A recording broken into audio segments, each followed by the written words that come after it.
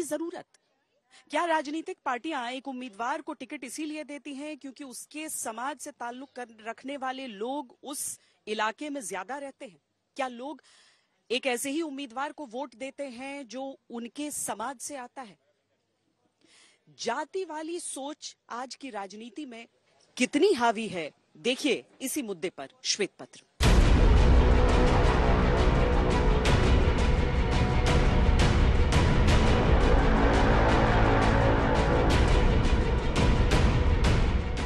जाति जिससे सबको एतराज है, फिर भी वही चुनावी मिजाज है।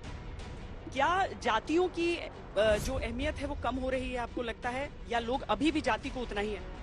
मोदी और योगी जब से आए हैं जातियों का काम खत्म हो गया, केवल मोदी योगी चल रहा है। अब यहाँ पे बाहर का प्रत्याशी दे दिया गया है, लेकिन लोगों को इससे कोई दिक्कत नहीं है। बोले वोट तो देना है मोदी योगी को, कोई भी। एक समय था, लंबा समय चला है जिसमें जाति, लेकिन आज भी टिकटें जाति पर आधारित होती है। कानपुर शहर में चाहे किसी शहर में चले जाइए, टिकटें जाति पर होती हैं, लेकिन हम लोग खास करके कानपुर शहर जाति से बिल्कुल अलग जाति वाली बात कहीं नहीं है। हम सब लोग मिलकर रहते हैं। जाति देख के वोट नहीं, जाति देख के बिल्कुल वोट नहीं दे रहे हैं। आज से कुछ समय पहले तक जब सपा बसपा इस टाइप की गवर्नमेंट रहती थी, आना जाना, तो उस समय तक जाति रहता था प्रभाव, लेकिन इस समय कोई जाति का प्रभाव नहीं। इस समय लोग विकास पे दे रहे हैं। 4 जातियां सर्वोपरि है। जब देश के गरीब, देश के युवा, देश के किसान और देश की महिलाओं का विकास होगा, तभी देश का विकास होगा। प्रधानमंत्री हर रोज ओबीसी की बात करते हैं, ओबीसी प्राइड की बात करते हैं, मगर ओबीसी के लिए किया क्या? जाति जिससे दावा है जितनी दूरी है उतनी ही राजनीतिक मजबूरी है।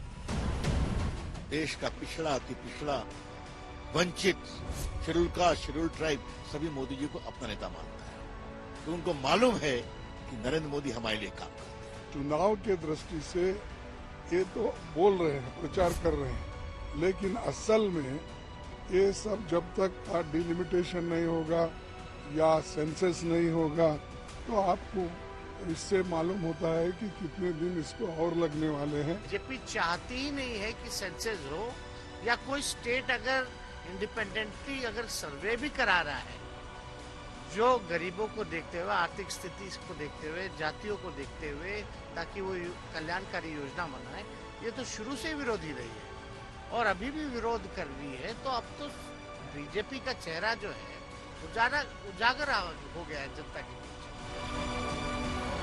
जाति जो देश में इतना कुछ बदलने के बाद भी जाति ही नहीं। जाति कितना अहम है अब चुनाव में? जाति देख के क्या वोट देते हैं?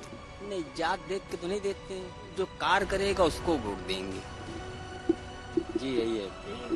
क्या पक्षपात होता है आपके साथ? नहीं, पक्षपात तो थोड़ा बहुत होते हैं कि भाई पार्टी जैसे 4 पार्टी तो एक दूसरे संपर्क तो रहते हैं कि मेरा आदमी जीतेगा, वो मेरा आदमी जीतेगा, उसके यही पक्षपात है और लड़ाई भी हो जाती है आपस में। जो काम कर रहा है उसकी इज्जत। जी जी जी। अब जाति के आधार पर वोट नहीं दिया, जात के प्रधानमंत्री आप लोग के हिसाब से काम करते हैं? काम बढ़िया कर रहे हैं, खाने को दे रहे, इससे बढ़िया और क्या मिल सकता है? ये मिलता है बिना कटाए।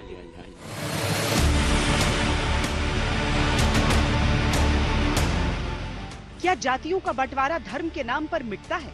यानी मुद्दा धर्म का हो तो क्या हर जाति का भेद छोड़कर लोग सोचते हैं, और मुद्दा राष्ट्र का हो तो क्या धर्म का भेद छोड़कर सोचते हैं?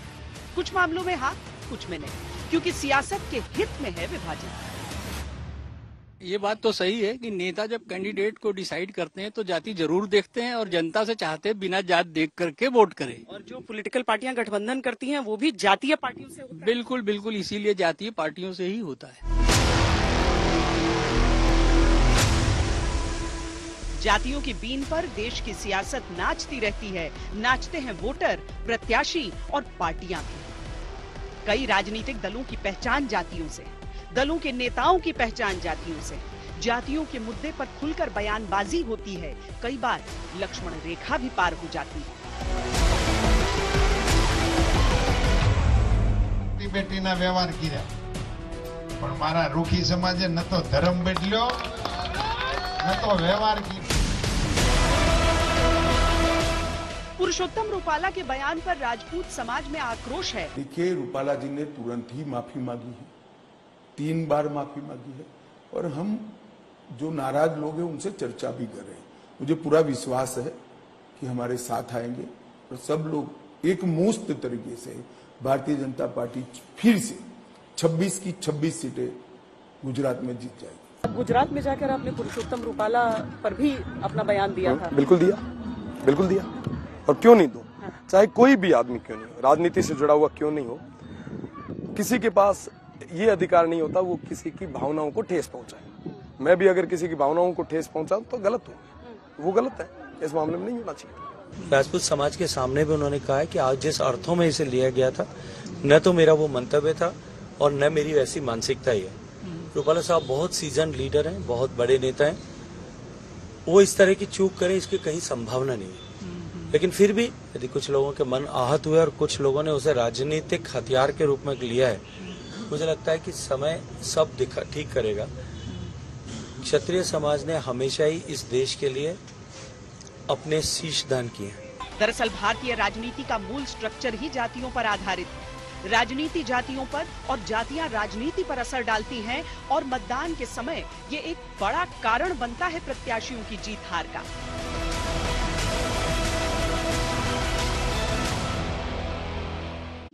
सभी पार्टियां कहती हैं उनके लिए जाति अहम नहीं है, वो केवल और केवल विकास पर फोकस करते हैं।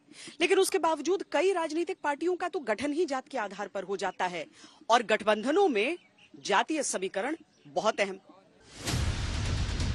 आम चुनावों में मुख्य रूप से 2 गठबंधन सामने हैं। एक गठबंधन इंडिया, दूसरा एनडीए।